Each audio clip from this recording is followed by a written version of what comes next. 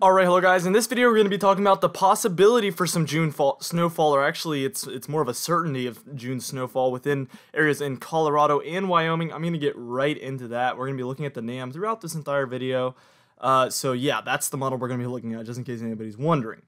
Now, we're looking at hour 1, which is going to be like right now basically happening.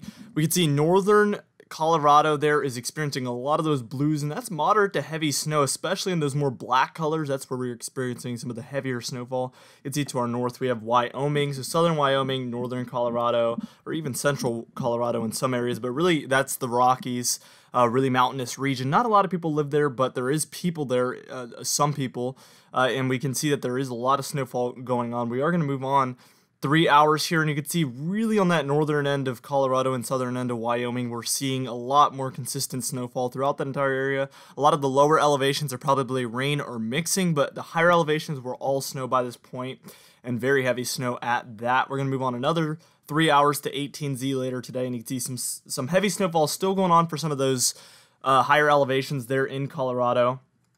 And then we move on another 6 hours, and you can see by Monday 0Z, which is going to be tonight, probably 9 p.m. tonight. You can see pretty much all of the snow has wrapped up, and we have some isolated rain showers, little scattered bits there going on, but not a lot happening anymore. Now here's your total snowfall, and you can see a lot of those areas in the Rockies are experiencing 2 to 4 inches in those blues. The grays, you're anywhere from a dusting to 2 inches, but the blue, we're 2 to 6 inches of snow, especially those lighter blues, we're looking at 2 to 4 inches.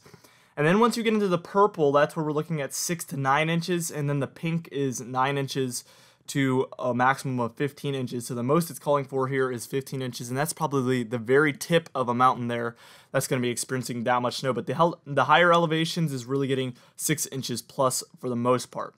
Anyway, guys, sorry for the really short upload, but I really thought this was cool that we're seeing some snow this late into June, so I wanted to go ahead and make a video on it. Anyway, guys, I hope you have a great day and a great rest of your week. I hope to see you in the next video.